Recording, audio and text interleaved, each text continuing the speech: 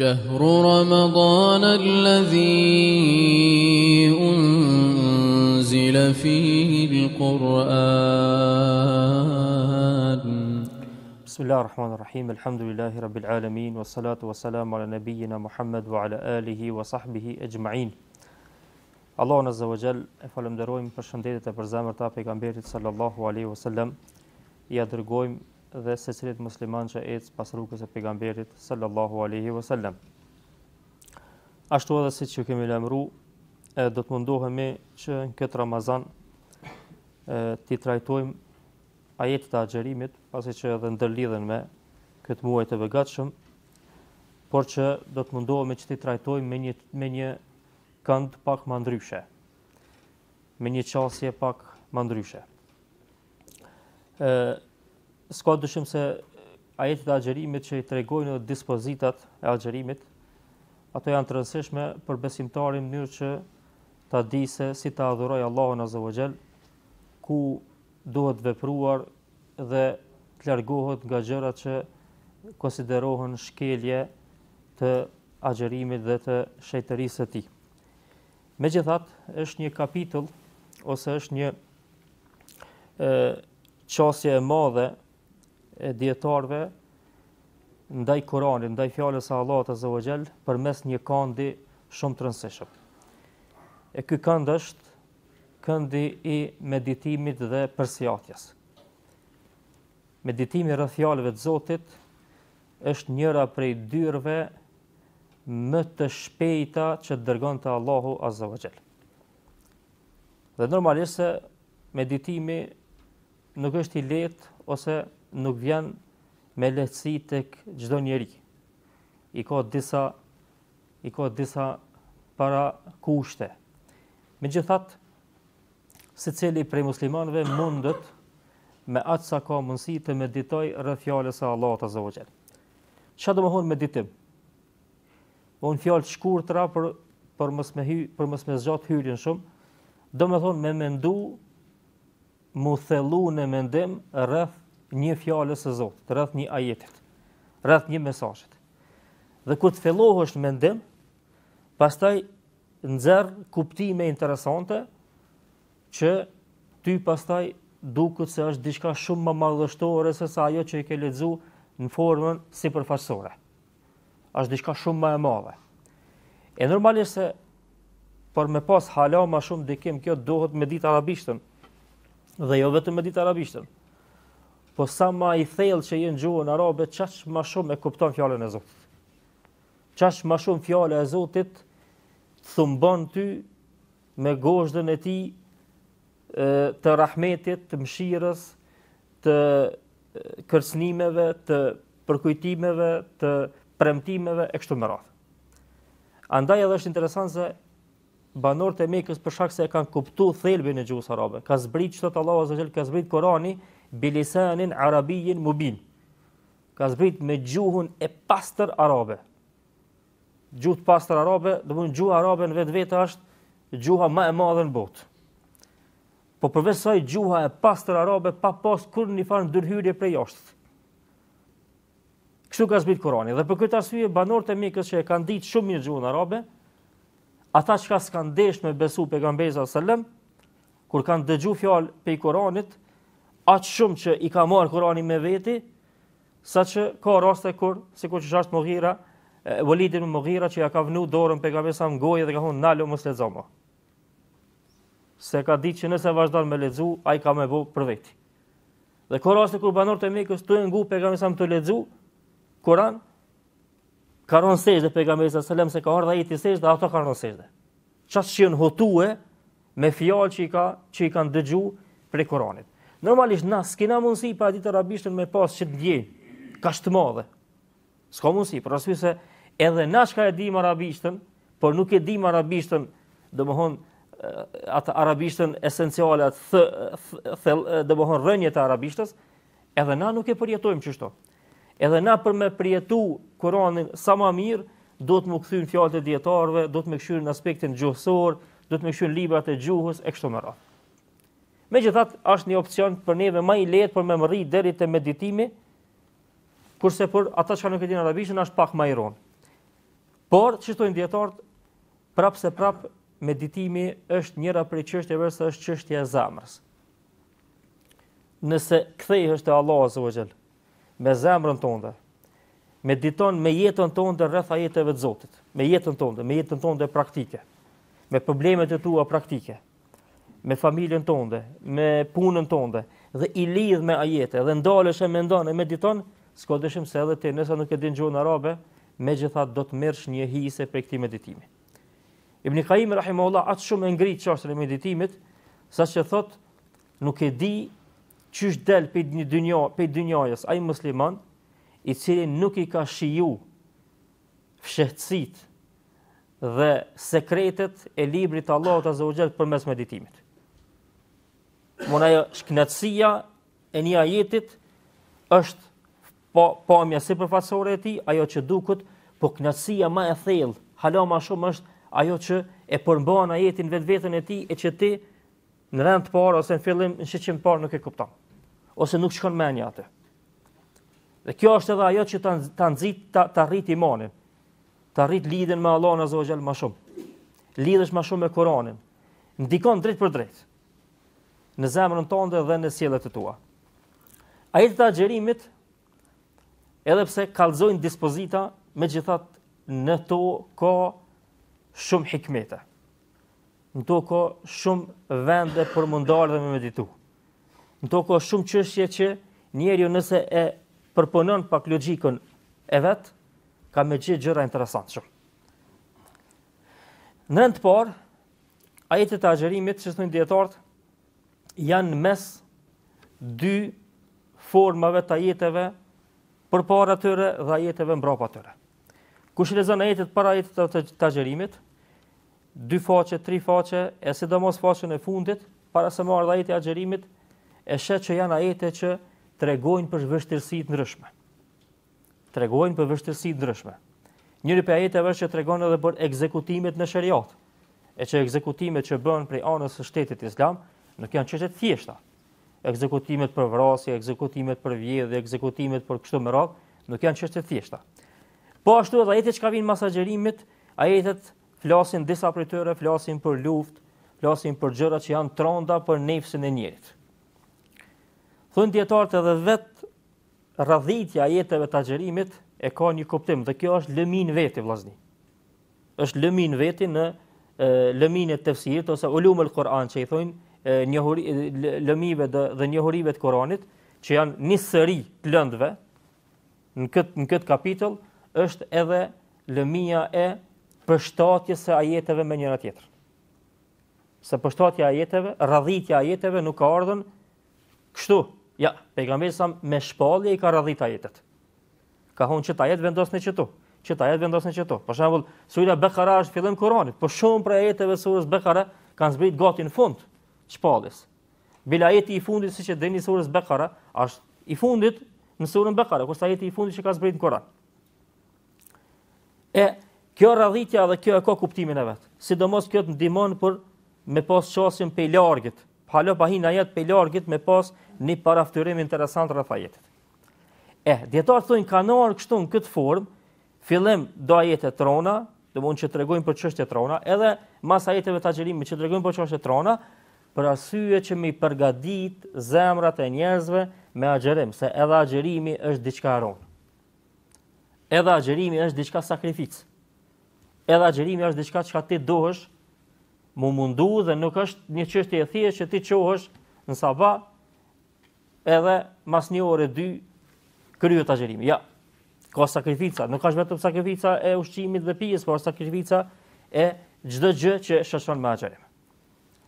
Andaj edhe forma, mënyra se ku janë gjin këto ajete, po ashtu edhe kjo na jep një kuptim interesant. Pastaj Allahu azza wa jalla thot: "Ya ayyuhalladhina amanu kutiba alaykumus siyamu kama kutiba alal ladhina min qablikum la'allakum tattaqun." O ju që keni besuar, është bërë obligim për juve agjërimi, ashtu siç është obligim për ata që ishin para jush, në mënyrë që të jeni të devotshëm. Fillimi i ajetit, o ju që keni besuar, Allahu azza wa jall, dhe kjo është meditim. Sot çka të flasmi, po flasmi shumicën e çështjeve që kanë të bëjnë me çështjen e meditimit. jo tema tjera, domthon tema tjera edhe nëse vinë kalimti do të mundohemi me ik, mos me hub kohën. Fillimi i ajetit Allahu thot: "O i cilët keni besu." Dietar thonë Allahu azza wa jall qysh në fillim të ajetit e kanë nderu Ramazanin, edhe e kanë nderu personin që agjeron Ramazanin, duke ju drejtu vet Allahu me qenjen e tij, me fjalët e tij drejt për drejt agjeruesit. Domthon nuk ka thonën, nëse të pyesin ty Muhammed për agjerimin, thojo çështu. O Muhammed, thojo besimtarëve çështu. Ja. Ka ardhur mesazhi drejt për drejt prej anës Zotit. Dhe kjo është në vetvete, është privilegj që Allahu azza wa jall drejtohet ty. Tash në këtë rast, kur ne jemi agjerueshëm, na themi që unë jam agjerueshëm se Zoti mu ka drejtu me agjerim. Bash ty? Po, bash ty. Special. Dhe kjo është mesazhi i drejt për drejt i Allahut azza wa jall për agjeruesit. Dhe kjo në vetvete e jep një lidhje speciale mes robit dhe Zotit. Allahu azza wa jall nuk deshti që agjerimin me bo thirrjen e tij për agjerim përmes dikujt. Ja, e mor vetë përsipër. Unë po e bëj këtë thirrje për gjithë ata që dëshirojnë të më përgjigjen. Pastaj Allahu azza wa jall thot: "Ja ayyuhalladhina", o ju të cilët. Që shprehën Kur'an ja ayyuhalladhina, ju që falni në xhami, domethënë shkani të rregull në xhami, të gjithë e keni dëgjuar shpesh. Dhe kjo përdoret në Kur'an shumë vende. Abdullah ibn Mesudi radiallahu anhu, siç e transmeton Ibn Abi Hatim në tefsirin e tij, thotë se kur Allahu azza wa jall e përmend që shprehjen fillim, o ju të cilët keni besu, vënoja veshin mirë. Që thonë të na hapi sytë e hapi vesht. Pse? Për arsye se mas qësaj shprehjes, ka me ardhur një urdhër që duhesh me bo, ose ka me ardhur një ndalesë që duhesh me ndalu. Andaj sa të vinë që ke shprehje, o ju të cilët keni besu, ose o ju të cilët keni besu, shpon, ja u ledhine amenu, përgatitu se ka me pas një dispozit. Përgatit e zemrën, banu gati. Mi po në vetë veti kjo, o ju të cilët keni besu, o ju të cilët. Kjo në vetë veti e ka një kuptim hala më të madh. E para, që thojnë dietarët, e tregon rëndësinë e asaj që ka vjen më vonë. Qysh? Për arsye se Allahu azza wa jall pe përmend në formën e kërkesës, pe bën këtë lutje në formën më të lartë të lutjes. O ju, po të thirr, sikur më thirr tash dikush. Me thon dikush, a ki mundsi me bëj çeta? A është e njëjtë sikur me thonin, o filan. A ki mundsi me bëj çeta? Ka dallim. Me thirr çështo drejt për drejt, me çet formë. O ti person, ki me pas një ndjenjë pak më ndryshe. Me thon, ku ka çështje shumë madhështore, shumë e madhe. Edhe na bile kur të ka thirr dikush, që të ka thirr dikush në emër kështu pe largit, sidomos më kujtohet më herët, domethënë, kur ka thirr dikush, për shembull, o filan, me emën, edhe që si e mësuti me një që ashtu me thirr, të ka thonë në familja në shpe, baba të ka thonë nona, del se pas ka ndodhur diçka. Del se diçka pas ka ndodhur se thirrri, o filan, o filan, o filan, o filan, edhe po kallzon që diçka ku ka diçka e rëndësishme. Allahu azza wa jalla çështu na thirrni në fillim. O ju të cilët keni besu, për me tregu se ajo që i vjen është shumë e rëndësishme. Pastaj Allahu azza wa jall ata që i thirr i përshkruan me cilësinë e imanit, me cilësinë e besimit. O ju të cilët keni besu, mënyrë që më ju tregu atyre që do të agjerojnë se përgjigjja juve për agjerim ndaj Allahut azza wa jall është pjesë e besimit. Është pjesë e besimit tuaj.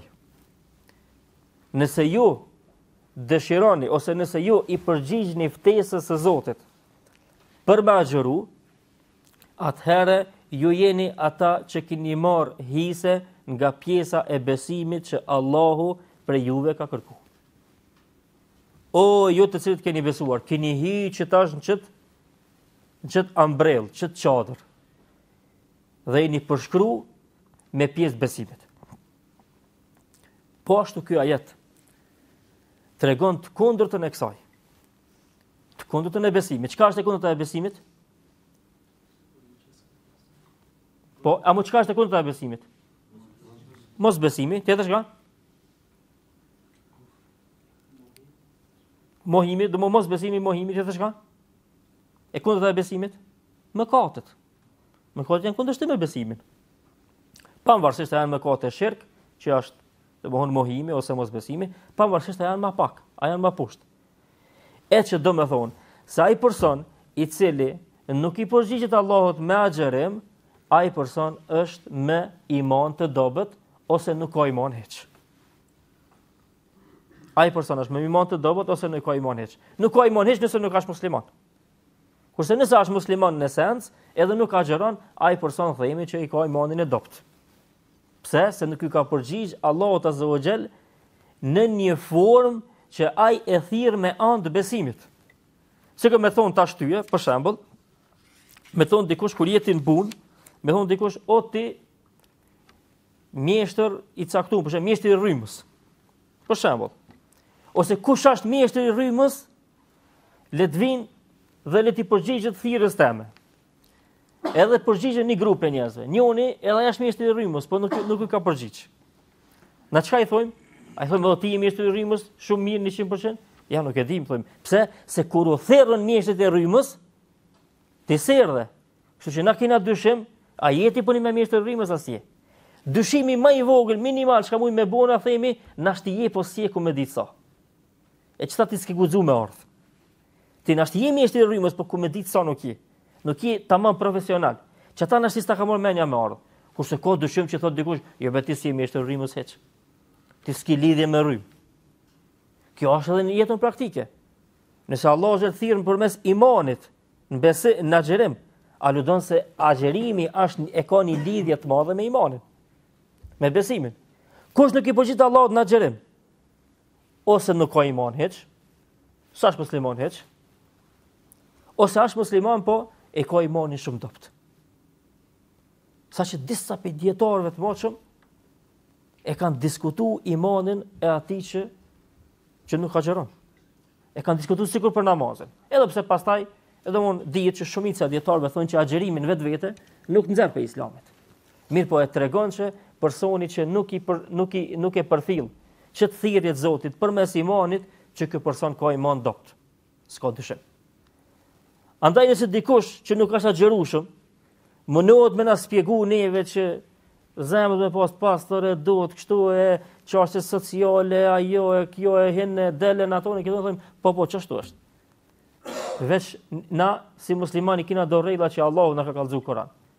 Njëra prej këtyre rregullave është se ai që nuk agjeron, ai imanin e ka dopt. Madje kanë thonë dietarët, ai është më i keq se zinaçari, se vjedhsi dhe sa ai që ja merr njerëzve pasurinë pa drejt.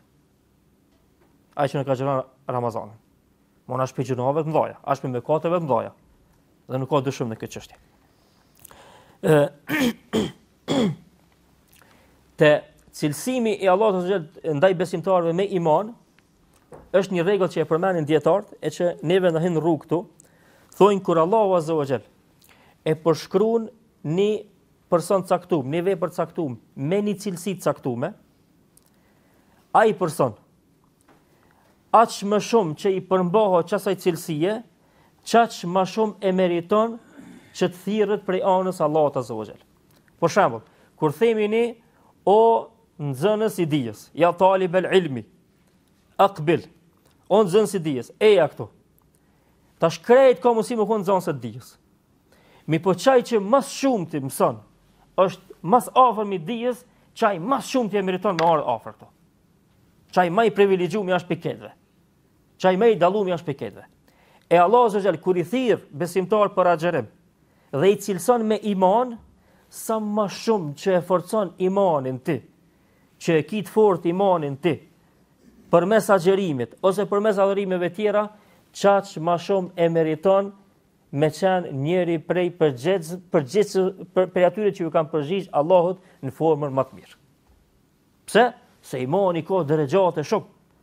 Dhe Allahu pëthir krejt përmes imanit. Andaj sa më shumë që e praktikon imanin, veprat e imanit, cilësitë e imanit, përshkrimin që e ka imani, veprimin që ta jep imani në jetën tonë praktike, çaq më shumë e meriton me hyn këtë thirrjen e Zotit. Mos e çoni mendjen shumë larg. Me më kon mirë për atyre që për atyre që të ka thirr Zoti dhe ju ke përgjigj. Dhe në këtë rastin ato hul për agjërimin, dihet që është një cilësi e veçantë. Dhe nëse e plotson atë thirrje e Zotit sa më shumë, dihet që sa më shumë kimë pas gratë Allahu azza wa xal për këtë thirrje speciale që ta ka bëu. Po tham prapë më petë sikon jetën tonë praktike. Nëse i thirr një kallabllak mjeshtër, edhe në mesin e tyre është njëri më superiori. Te në fund kimë thonë ja çkyu honën, më i dallumi. Ti kevi u thu mjeshtër. Amo ka dallim mes tyre. Këti ke po që e din punën, amo ka dallim ç'e boj. Secili ka dallimin e vet. Andaj kur Allahu na shkruan, na përshkruan, na thirr përmes imanit, aludon se krejt ata çka e kanë agjërimin, kanë iman. Me po pastaj ajo ka derexhate, ka grada. Sa më shumë që je më lart, çaq më shumë ju ke afru Allahut azza wa xal me agjërim. Dhe kjo është ajo që kërkohet prej agjërimit. Allahu azza wa xal pastaj e vazhdon ajetin thot kutibe aleikumus siyam. Është përkthyer në gjuhën shqipe dhe unë e përktheva ashtu kur e thash fillim, është bërë obligim për juve agjërimi. Në realitet, fjala kutibe në gjuhën arabe nuk është për qëllim obligim. Në aspektin gjuhësor, Edhe pse në aspektin në Kur'an që është përdoret, në terminologjinë e Kur'anit, sa herë që përdoret kutibe, siç thot Ferra, njëri prej mufesirinëve të njohur Kur'anit të moshëm, sa herë që përdoret kutibe është për qëllim furidha. Sa herë që përdoret. Mirë po në gjuhësisht kutibe do më thonë është shkruar. Është shkruar. Jo është bërë obligim. Ketebe ka shkru. Kutibe është shkru. Është shkru. Çish është shkru? Ku pikuna është shkru? Është e pa përmendur. Dhe më thonë agjërimi është shkruar për juve. Dietar thonë edhe këtu Allahu azza wa xal po don me lehtësu çështën e agjërimit për besimtarët. Dhe forma, mënyrja e fjalëve e jep këtë lehtësim. Kjo fjalë tash që e përmendëm tash. Pse ka përdorur Allahu azza wa xal është shkruar? Thonë për arsye se shkrimi, ballafaqimi kur e lexon letrën është më i lehtë se ballafaqimi kur thot dikush ball për ball. A ke pa edhe tash në për firma ndryshme, një shef që don me vënu një lex, nuk i thot secilit punëtor ose nuk i thot atij edhe nëse ka vesh një punëtor, nuk i thot për ball. Ç'shtu bën ja? Ato që janë më të mëshëm, çka din, po çka e shkruan letër. E shkruan letër edhe vënon. Ose ta çon me letër. Pse se ai don që me t'i rujt edhe ty ndjenjat. Po ç'shtu është me rregull, ç'shtu me edhe ti që e lexon letrën e lexon më ndryshe. E lexon me një qetësi më ndryshe, e lexon me një çështje më ndryshe. E Allahu azza wa xal po shkak se agjërimi ka vështirësitë e veta, e ka përdorur këtë formë. Është shkruar agjërimi. Është shkruar, nuk është që po ja them drejt për drejt, sepse Allahu fol dhe ju thot robër, po kjo formë, mënyra e çastës tu, mënyra e zgjedhjes të ajeteve e ka kuptimin e vet. Pra është shkruar agjërimi. Kjo çështje është sikur kur e merr ti tash edhe e lexon letër. Andaj pranimi i jot ndaj kësaj rregullore të agjërimit, këtij rregulli të ri, kësaj dispozite të reja është më e lehtë. Pse se je sikur që po e lexon, tash ku ka kjo rregull, edhe faktikisht je me një gjendje më të qetë.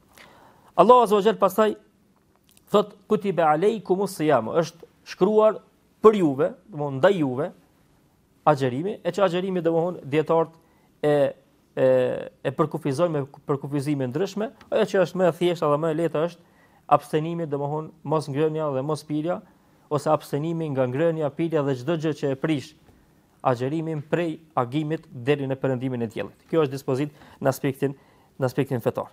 Allahu azza wa xal pastaj çka thot?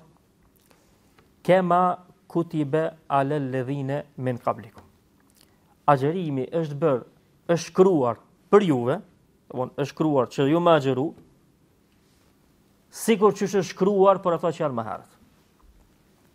Kjo shumë më rëndësi. Sikur që është shkruar për ato që është më herët, për ato që kanë qenë më herët. Pro edhe te ato pas ka qenë shkruar agjerimi. Agjerimi pas ka qenë i shkruar në për libra të shejta. Nuk ka qenë vetëm se e kanë përcjell popujt mas popujt, ja. Agjerimin Allahu Azza wa Jalla pas ka zbrit në libra të shejta, krejt që kanë qenë më herët. Andaj se të vit dikush a ka ekzistuar agjerimi te krishterët, i thu po, edhe pse na e dim edhe tash praktikisht që ato i kanë bërë do ndrrime, po ekziston. A ka ekzistuar te çifut? Po. A ka ekzistuar te popujt e mëhershëm? Po. Ka ekzistuar te këtë popujt. Dhe ka qenë e shkruar, nuk ka qenë diçka që njerëzit e kanë bërë njëri pas tjetrit. Jo, ka qenë libër. Para se me qenë Kur'an. Para se me ardhe dhe mu vendos, mu shkruan Kur'an. Ka qenë e shkruar edhe më herët. Po çfarë arsye Allahu Azza wa Jall na përkujton neve se agjerimi ka qenë i shkruar më herët? Në një, për me tregu vlerën e agjerimit. Për me tregu se ky adhurim i madh, ky ka qenë i shkruar për mu praktiku të gjithë popujt më hershëm. Se neve që jo. Agjerimi është shumë i vlefshëm, është shumë i madh, është aq i madh sa që prej që ka ekzistuar njerëzimi ka qenë vepër që do të me vepru njerëzit. Madje pejgamberi sallallahu alajhi wasallam kur ka shkuar në Medinë, si thot Aisha radhiyallahu anha, pejgamberi i ka madje thot Aisha radhiyallahu anha para se me shkuar në Medinë, thot arabët e ignorancës, hala pa ardhur Islami, agjeronin ditën e Ashurës, që agjerojmë edhe na. Dhe kur ka shkuar pejgamberi në Medinë, i ka gjetë çifotët që dini ju hadithin, Buhari dhe Muslim, ka gjetë çifotët që e kanë agjeruar ditën e Ashurës. Von kjo ka qenë esha ka mbet prej tregimeve, prej popujve më hershëm që e kanë pas agjerimin.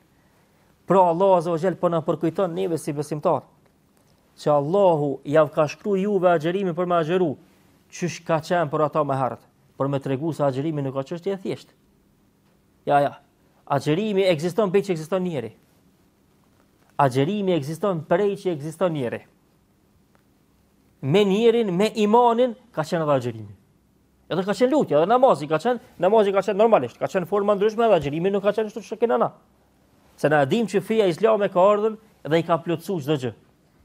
Këtë fet që kanë qenë më herët, dispozitat, jo në besim. Dispozita ka pas gjëra që ndoshta kanë qenë vetëm për atë kohë, nuk kanë qenë përshtatshme për në kohë më vonë, ndoshta ka pas çështje që ka pas nevojë më përmirësu e kështu me radhë. Kurse Islami përmirëson gjitha. Për këtë arsye thotë Ibn Taymiya një fjalë shumë interesante. Ti shkurton një zdisa vëllime të libra me lexu.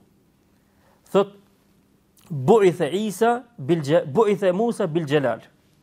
O bu'itha Isa bil jamal. O bu'itha an-nabiyyu sallallahu alaihi wasallam bil kamal. Musa, shariati i Musës ka qenë shariat i vrasht. Ka pas vrashtësi.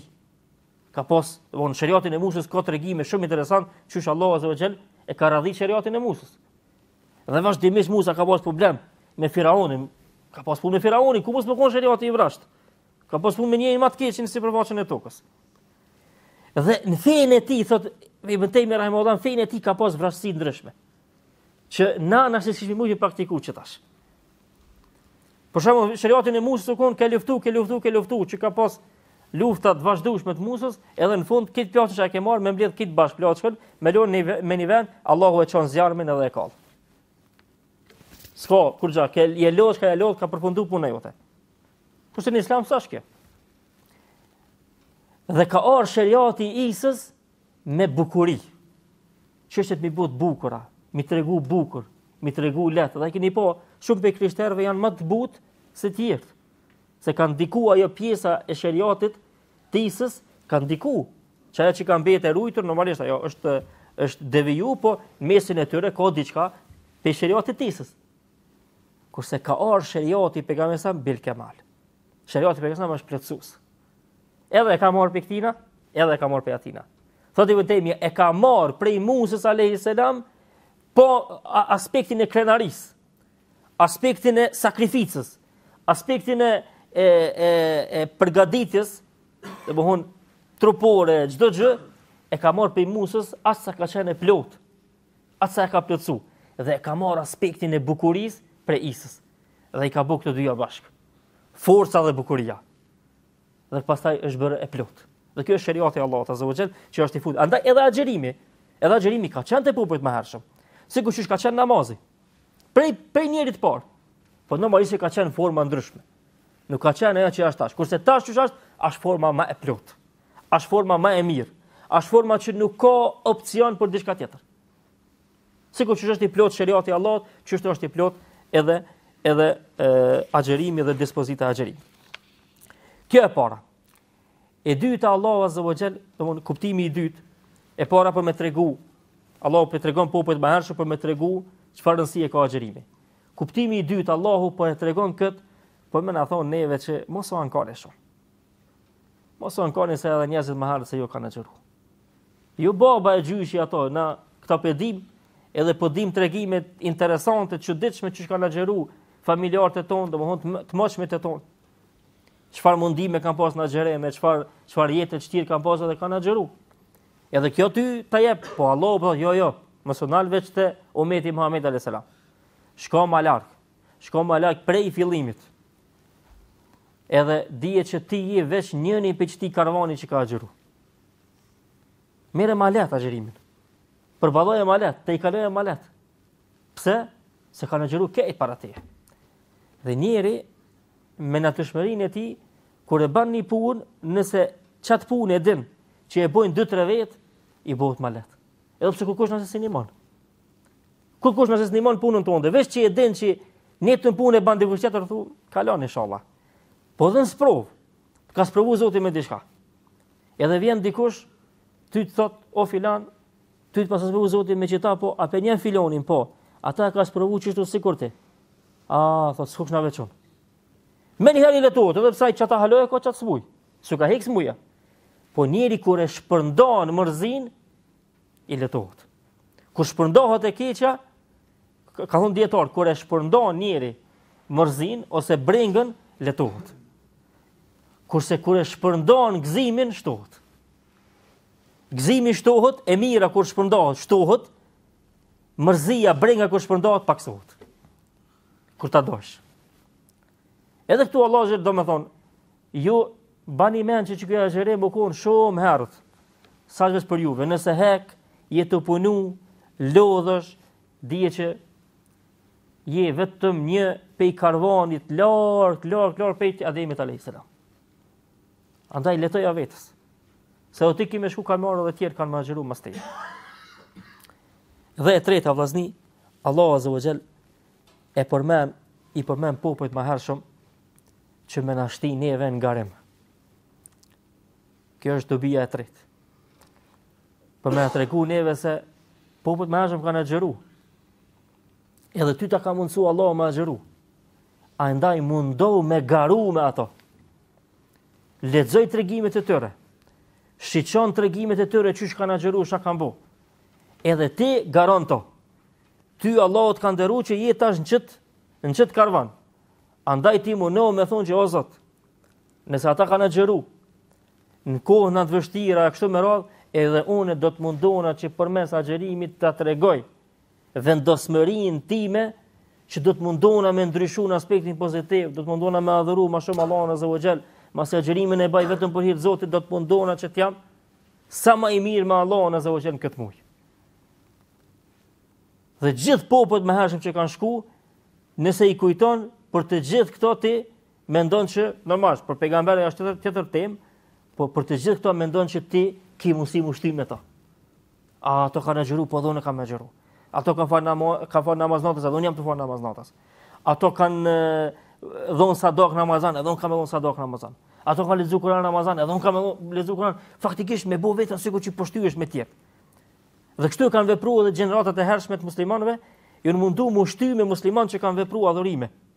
Sikur që thotë Abu Muslim al-Khawlani, pe tabienve të njohur, jam shon konve të veta natën, edhe thotë çono në kom, thotë çono me bo namaz, se ju anë lodh kom të bo namaz, thotë çono thotë le ta din shokët e Muhamedit se kena mi zon gati ata. Faktikisht nuk e ka thonë këta për mizon sahabet, sa e din s'pun mizon sahabet.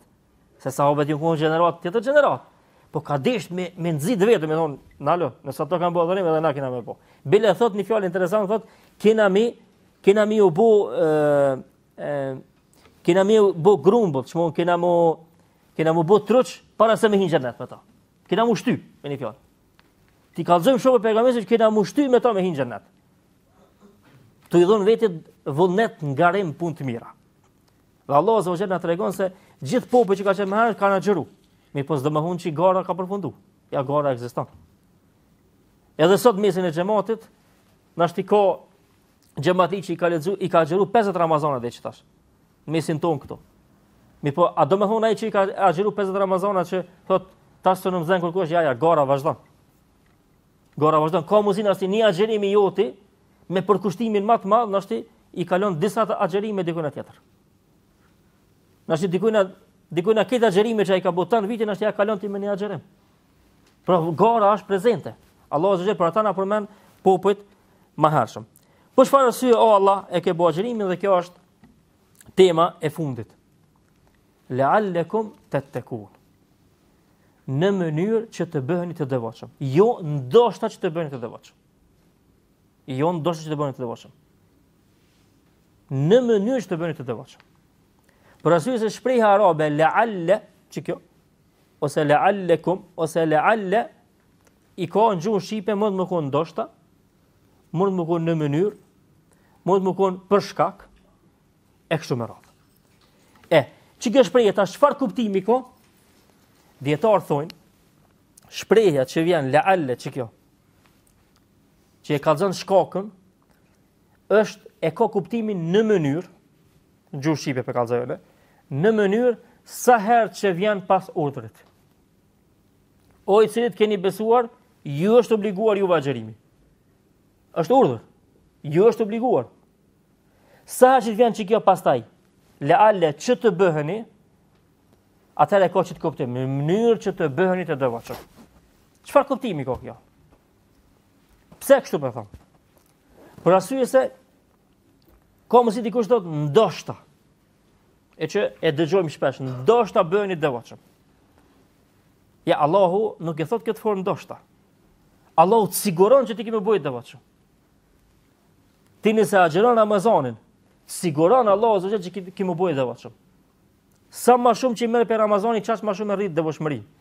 Mirë, po ti nëse agjeron Ramazanin, ke më arrit një pjesë devotshmërisë. Kjo është siguri. Pra Allahu zot e ka thur Ramazanin si sebeb. Për çka? Për më arrit devotshmëri. E çka devotshmëria, çfarë shprehje ka tattaqun? Tattaqun është kur dikush ruhet për diçkaje. Kur thotë dikush që ittaqi fulan, ruju për filonit, e thotë një të shprehje. Ittaqi fulan, ruju për filonit. Do të thonë ruju ki kujdes. Rrin ndaj tij me kujdes. Për këtë arsye dietarët kur e kanë definu taqwan, takvallakin, devotshmërinë kanë dhënë definicione të ndryshme. Njëri prej tabinëve ka thonë një shprehje interesante në aspektin praktik. Ka thonë devotshmëri është me hec në tokë edhe me qenë toka e mbushur me xhamba. Edhe ti më mundu mos me prek asnjë xhamb. Ç'kjo është devotshmëri? Tamam përkthehet me ajetin. Domethënë tu urujt ku po shkel. Tu u kujdes ku po shkel. E Allah azza e ka sjell agjërimin në mënyrë që ta arrijmë që të ruajtje prej Allahut azza wa dhe të ruhemi nga veprat e këqija dhe të ruhemi dhe të kemi kujdes në veprat e mira. Ç'është në vllaznia interesant. Allahu azza wa thot në mënyrë që të bëheni të devotshëm. Dhe e lën çështu. Dhe kjo ka nevojë për ndalje. Por Zoti nuk thot në mënyrë që të bëheni të devotshëm në aspektin e adhurimit. Në mënyrë që të bëheni të devotshëm në namaz. Në mënyrë që të bëheni të devotshëm në edukim. Në mënyrë që të bëheni të devotshëm në sjellje me njerëzit. Në mënyrë që të bëheni të devotshëm, gjitha këto forma janë pjesë devotshmërisë. Gjitha këto forma janë pjesë që njeriu ka mundësi me rujt veten. Allahu nuk e thot kështu. Allahu thot në mënyrë që të bëheni të devotshëm. Për me na tregu neve se çdo gjë çka e ndërlidh agjërimin është pjesë e devotshmërisë. Nuk është veç një, ose veç dy. Ja, janë shumë dyrë devotshmërisë. Andaj gjitha këto dyrë devotshmërisë që përfshin agjërimi. A se keni vrejt veten që në çdo adhurim që e ka bo Allahu në agjërim mundi me bo ma let? Çdo adhurim. Jo veç një, jo veç namazin, jo veç Kur'anin, çdo gjë interesant është. Interesant është mund çfarë ndikimi ka agjërimi te njeri. Dhe për këtë arsye Zoti thotë, mënyrë që të bëni devotshëm prej gjitha veprave që ka mundësi njeri me vepru. Jo vetëm për një veprës. Dhe për gjitha veprave që njeri ka mundësi mu tut, jo vetëm për një veprës. Ose që duhet mu rujt, jo vetëm për një veprës. Për gjithave. Andaj sa më shumë që largohesh në agjërim prej veprave që Zoti i ka ndalu dhe nuk i prek çdo gjembat në për tokë. Dhe të njëjtën kohë i praktikon urdhat, gjitha urdhat dhe gjitha gjëra tjera që nuk janë urdha, punë vullnetare, po janë punë të mira, çaq më shumë e ke arrit devotshmërinë. Dhe i devotshëm është ai person i cili e fiton epitetin me qenë evlija e Allahut azza wa jall. Kurse Allahu azza wa jall për evlijat e tij thot: "Ela inna awliya Allahi la khawfun alayhim wala hum yahzanun. Alladhina amanu wa kanu yattaqun. Lahum al-bushra fil hayati ad-dunya." Allahu azza wa jall thot ata që janë evlijat e Zotit, janë ata të cilët kanë besu dhe ju kanë friksuar atij. Që kjo takwa, yattaqun. Ata do të kenë përgëzim në dynja dhe në ahiret. Përgëzimi në dynja kanë thonë dietar qetësia e zemrës dhe rahatia e zemrës ti ndaj çdo gjëje që i del përpara. A nuk ka që kjo përgëzim? A nuk ka që kjo mirësi më e madhe? Dhe pastaj edhe në ditën e Kiametit kur dalin para Allahut azza wa jall. Pra është interesant se Zoti nuk e ka përkufizuar takvallakin me një punë caktuar. Po e ka lënë të lirë. Mënyrë që me kuptu muslimanët që agjërimi i synon gjitha dyrët e takvallakit. Agjërimi se synon vetëm një derë. Agjërimi i synon gjitha dyrët e takvallakit. Por këtë arsye unë e kam thënë edhe në deset e kalume. Mundësia më e mirë në agjërim është njeri mi largu doveset këqija edhe mi përfitu doveset mira.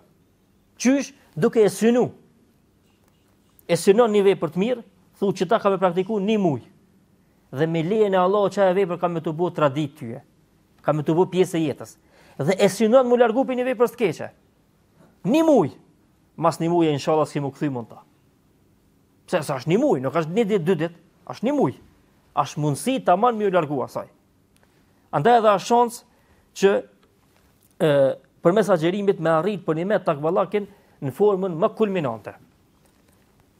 Dobia e fundit edhe me këtë përmbylli, Allahu azza wa jall pecakton dobin kryesore të agjërimit. E që është arritja e devotshmërisë, frikës ndaj Zotit, drojës ndaj Tij, ruajtjes nga gjunohet dhe veprimit të halalit dhe veprat e mira. Andaj definicionet e ndryshme që na bojnë njerëzit tash për agjërim, holumtimet e ndryshme që i bojnë njerëzit për agjërim, këto janë vetëm fusnota. Këto nuk janë esenca e librit. Këto janë fusnota, fusnota ki drejt, ko dobi me lonë dhe me hek nuk ka shumë problem. Andaj ato që piskasin na kallëzojnë, a di sa dobi ka agjërimi për shnete, a di sa dobi agjërimi ka për ata, për këta, për sociale, për ashtu e janisin domthon, na kallëzojnë vetëm aspektin material. Ja. Allah është shpërbleft. Na e dim që Allah azza wa jall në çdo ligj ti ka dobi edhe në aspektin material, në aspektin shoqëror, në aspektin familjare, në trupin tonë dhe çdo gjë, na e dim. Kur na tregoni neve, kjo na shton imanin hala më shumë, po që kjo nuk është esenca. Andaj është gabim për hoxhallarëve dhe për muslimanëve që kur t'jen me dikan që ai s'ka lidhje me agjërimin, me thon po agjërimi vetëm i përmend ant materiale të agjërimit. Ja, më thon, ja, agjërimi kryesor është me të bëu ty më të mirë, me të largu pe gjunoheve, edhe me ta lehtësu mi bën punë të mira. Ç'kjo është kryesore e agjërimit? Shneti këto, alhamdulillah, këto vijnë. Këto janë çka rrethojnë agjërimin, po nuk janë esenca. Dikush i lën krejt atë esencën e agjërimit edhe fol veç për këto tjera. Pse? Sa ai asnjëun për këto nëse ka. As se ka frikën te Allahut, as se ka praktikimin e urdhrave të Zotit, as se ka largimin e haramit, ndoshta as nuk agjëron hiç. E tani çka i vjen interesant mi kallëzu veç te on ku ai mund të tash fusha e tij, mund të me vepru. Na i them jo, dilte një fushë tjetër më e madhe se kjo është shumë e ngushtë. Leçi të fush dilte një më e madhe. Cila është? Ajo është devotshmëria. Mu bo njeri që ja ki drojën Allahut dhe mu bo një njeri që është donë Zotin me qante. Pra si që kjo është më e rëndësishme e agjërimit. Dhe këta e cek Allahu në Kur'an. Këta e cek Allahu në Kur'an. Mos i kallzoni njerëzve, s'po them që është ndalume, po mos e leni esencën që Zoti e cekë me kallzu sa në tjera, sa në tjera dhe me lon esencën. Ja, esenca e agjërimit është takvallake me arrit. Mu bo njerëz më të mirë. Wallahi nëse bosh njëri më i mirë, krejta këto gjëra tjera kanë dobi. Zbosh njëri më i mirë, krejta këto gjëra tjera s'kan dobi. Ti vetë i prish nëse si njëri i mirë. Ti vetë shkatron tjetrin nëse si njëri i mirë. Nëse fol për shëndetin, nëse si njëri i mirë, ti e shkatron shëndetin tënd, edhe shkatron shëndetin e tjetrit. A nëse je njëri i mirë, pastaj këto e kanë kuptimin hala më të madh. Andaj kur ti përmendin dikush këto edhe mjek, edhe tjetër, ani na thonë mirë. Elhamdulillah që na kallzojnë diçka për urtësive kësaj dynjaje të agjërimit. Po ajo që neve na intereson më shumë dhe që Allahu e cek, këto është arritja e devotshmërisë. Dhe kjo është kulminantja. Dhe kjo është synimi që duhet me pas çdo njeri. Çdo musliman rend të parë. Mu mundu mu musliman më i mirë përmes agjërimit. Mu mundu mu afru te Zoti më shumë përmes agjërimit. Dhe mu mundu mu largu prej gjërave të këqija përmes agjërimit. Që kjo është esenca. E lutem Zotin që na mundsoj që agjërimi të jetë i ktill për neve, dhe të na mundsoj që të meditojmë sa më shumë rreth asaj çka ka zbritur te Allahu Azza wa Jall prej dispozitave, qofshin në agjërim, qofshin edhe jashtë. Wa sallallahu ala nabiyyina Muhammad wa akhiru da'wana alhamdulillahi rabbil alamin.